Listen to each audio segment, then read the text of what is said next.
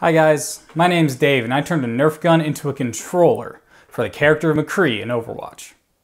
It's high noon.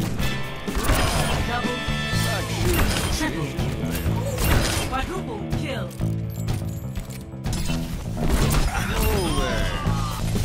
Oh, excuse me. I'm on fire.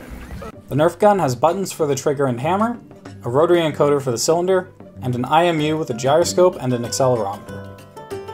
I also included an RGB indicator LED on the side and a capacitive sensor that you can trigger with your thumb.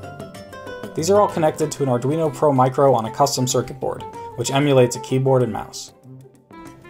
Pulling the trigger fires, pulling the hammer back fans the hammer, and spinning the cylinder reloads.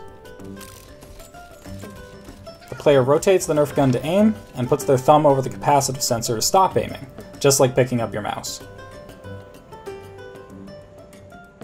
You twist the controller to the right to use McCree's flashbang, and you point the gun down to use his ultimate, just like McCree does in the game. It's high noon. Movement is handled separately. I tried using a DDR dance pad and failed miserably, so I swapped it out for a Wii Nunchuk, which runs through a separate Arduino. This is tied to my belt with a rubber band, so I can drop it to do things like reload and fan the hammer. The Nerf gun works surprisingly well for what it is.